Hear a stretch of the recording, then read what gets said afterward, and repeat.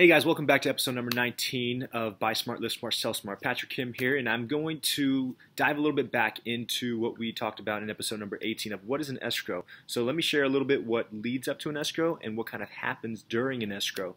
I'm going to be approaching this from a buyer's perspective. Why? Because if you're a seller, it's pretty much smooth sailing. You just make your home available in the time frame that you agree to in the contract, and you just kind of let the buyer do their thing. So buyer, step one is to get a pre-approval. Pre-approval is when you go to your lender or your bank, you say, hey, these are my finances, my job history.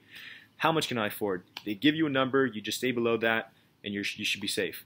With that number, the pre-approval letter, you go to your agent. You give your agent the criteria of the home you're looking for in the neighborhood, the size, all these different kinds of things, and they schedule showings, they coordinate it.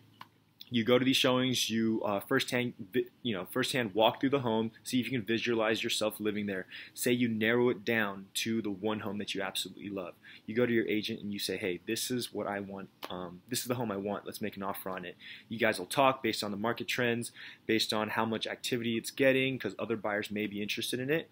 And so you would obviously have to be the best offer. Let's just hypothetically say that you had the best offer, they accepted it, and boom. This is where we get into acceptance. This is the part where someone will say, we entered into escrow or we opened escrow. The first few weeks are the craziest time, if you want to say it that way. This is when all the inspections happen, depending if you're living in a rural area or in an urban area.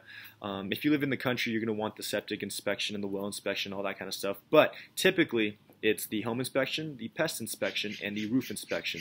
Say everything came back super clean, there's nothing wrong with the house, it's a beautiful house, then you just go on to the close of escrow, and it's smooth sailing. Say you get some items back in the reports that might need more attention and get fixed. This is when you and your agent will submit a request for repairs to the seller and say, hey, we want these fixed before we complete the purchase.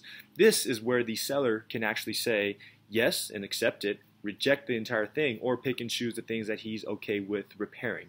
And then after that, you make a decision if you want to move forward with it. If there is a loan involved in the escrow, there will be something called an appraisal. If there's no loan involved and it's just all cash, then there's no appraisal. And basically after that, it's smooth sailing. This is when the close of escrow approaches and the contract says, time's up. It's time to buy the house. So you'll complete that, and all the keys and garage openers and stuff like that will be left for you at the house. So yeah, that's pretty much it, guys. I hope this really helped to kind of give you a basic idea of what an escrow is and what happens in an escrow and what to expect.